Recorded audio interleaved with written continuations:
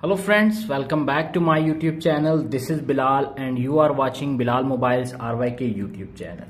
In this video, I am going to show you how to fix your iPhone is currently unable to access cellular data or make and receive call or messages error. So guys, without waste your time, let's start this video. Many users have facing this error. Your iPhone is currently unable to access cellular data or make and receive call or messages. Simply go to back and fix this issue.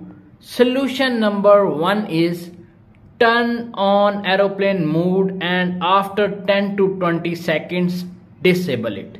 Simply open the settings app and turn on aeroplane mode, and after 10 to 20 seconds disable it and fix your problem.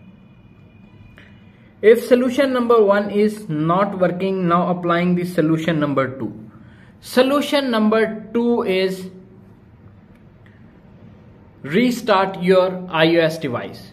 Tap on settings app, tap on general, little bit scroll up, tap on shutdown, dragging the slider to right side, and after 10 to 20 seconds turn it on back and fix your problem.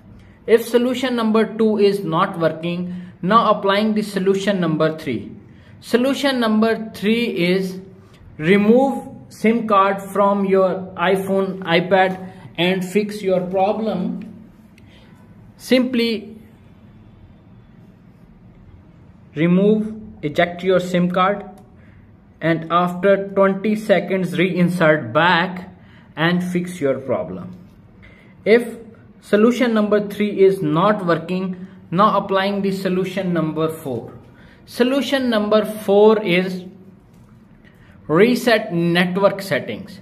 Tap on settings app, tap on general, little bit scroll up, tap on transfer or reset iPhone, tap on reset network settings, enter your iPhone passcode, reset network settings to confirm this action. This will delete all network settings and returning them to factory default. Tap on reset network settings and fix your problem. If all solutions are not working, now applying the last solution. Last solution is update iOS version. Tap on settings app, tap on general, tap on the software update, checking for update.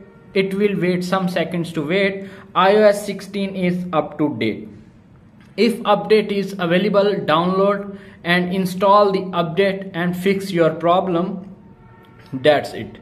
After watching this video, I hope you will all know how to fix unable to cellular data on iPhone, iPad and iPod touch error fixed on iOS 16. If video is helpful for you, please don't forget to share and subscribe my YouTube channel.